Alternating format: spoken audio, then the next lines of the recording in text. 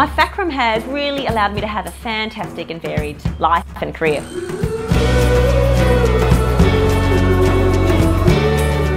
I get to live in Darwin, which I really love, which is a beautiful multicultural city. There's lots to do and see. It's very family friendly. There's good music and just a really nice community of inclusion. But I also get to work out in a remote community where I have a fabulously interesting medical career. Having a FACRRM has been really helpful to work in Australia and also to work overseas. In 2007 I joined Médecins Sans Frontières and I went to Sudan. I worked in Darfur for 6 months. Working in the low resource settings of a refugee camp is really confronting. The resources we had weren't enough for the population.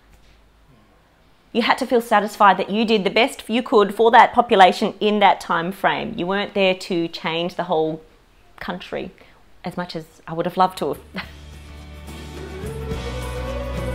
My FACRRM provided what Médecins Sans Frontières were looking for: one doctor that could manage most things.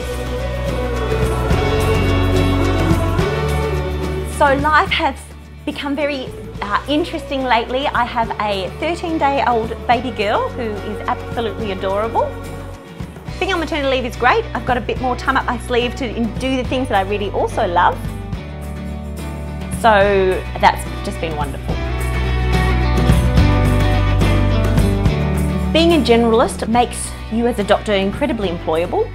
I'm pursuing a teaching career at the moment, and being able to teach a broad range of skills is so useful. And particularly in the Northern Territory, we really need generalists. We need doctors that can do a bit of everything.